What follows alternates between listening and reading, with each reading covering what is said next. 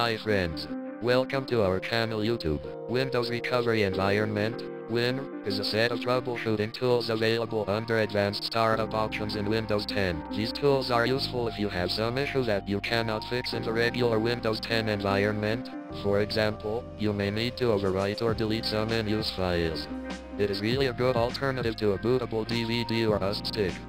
And this video will show you how to enable Windows Recovery Environment in Windows 10. First, you need to check Windows Recovery Environment status in Windows 10.